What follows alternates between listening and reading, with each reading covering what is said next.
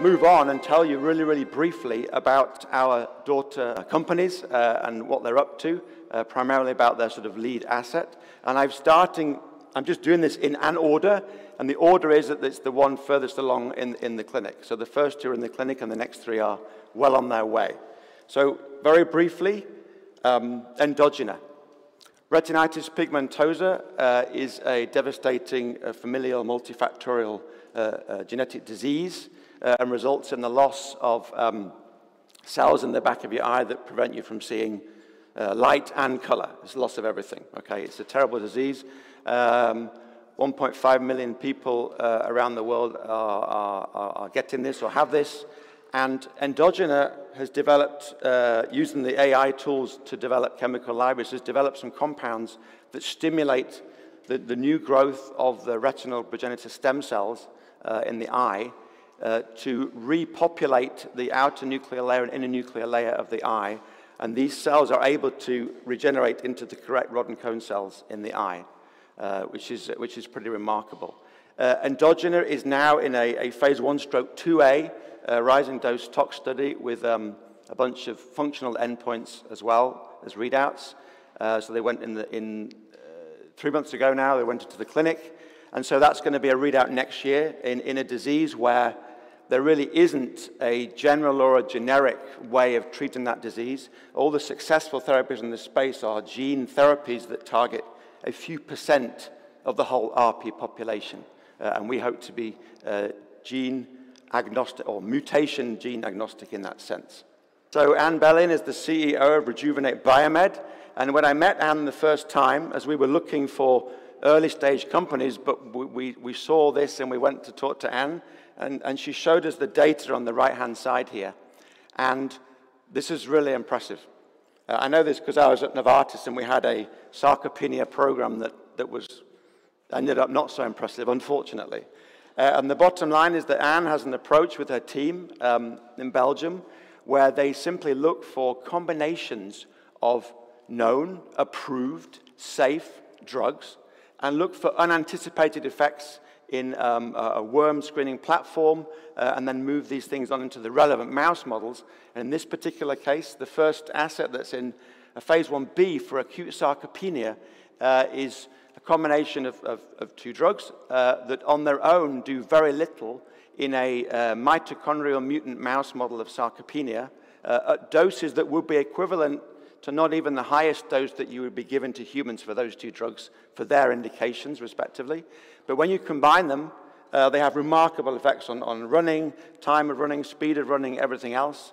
And more importantly, they also improve muscle force per unit area. So number 3, this is now not yet clinical, senescence therapeutics. I'm not sure any portfolio biotech company should not have a senescence target or asset in their portfolio. Manuel Serrano is the co-founder of Senescence Therapeutics, along with Tim Cash, who runs this program in Barcelona, and Tim worked with Manuel's lab. You know that Manuel Serrano discovered that when you treat certain solid tumors with chemotherapies, you induce some of the tumor cells evade the drug by becoming senescent and no longer being in the cell cycle. And they contribute to all kinds of complications in these tumors and have been associated with metastasis. So we have a monoclonal antibody against a cell surface target that is expressed upon chemotherapy treatment in a relevant tumor. That's just some data here from a publication. Related targets are not massively overexpressed upon chemotherapy induction, and our antibody binds this receptor and makes these cells now susceptible to immune clearance by the normal immune system in the body. So that's gone into CMC. We're about 18 to 21 months away from the clinic. Let's see if we can keep that going. So it's a very exciting project from Manuel's lab. In the background there, we have multiple more targets for the same kind of mechanism that we're working on to validate, and we also have a platform for senescent cells in CKD running.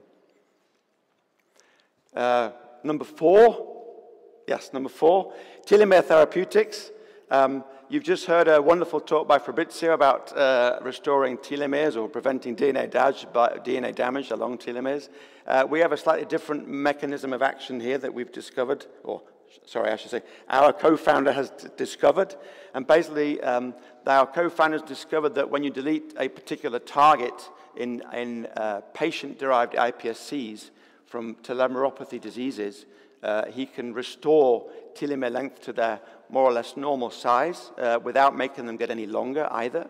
And so we know about this target, and we know that there are compounds out there that hit this target at least. They may hit other things as well. And so we're simply optimizing our compounds for this target for clinical trials in a rare disease indication to do with telomeropathies. The idea here, of course, is to expand into diseases that you've just seen on Fabrizio's slide very well, that are associated with telomere damage in some way.